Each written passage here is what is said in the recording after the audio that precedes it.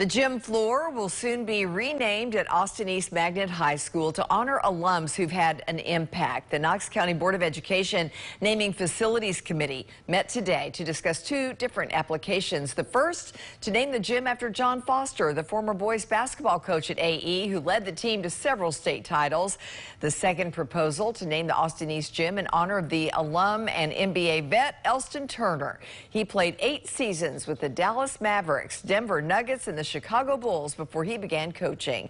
The third proposal, and the one school board members are leaning toward, is to name the gym in honor of both men, the Foster-Turner Court. They both have unique contributions to our community. I think that is a great opportunity to show the connection between the long lineage and the long history that we have at Austin East Magnet High School. This was the first meeting to discuss these applications. Both the Foster and Turner families must approve the proposal before it goes forward.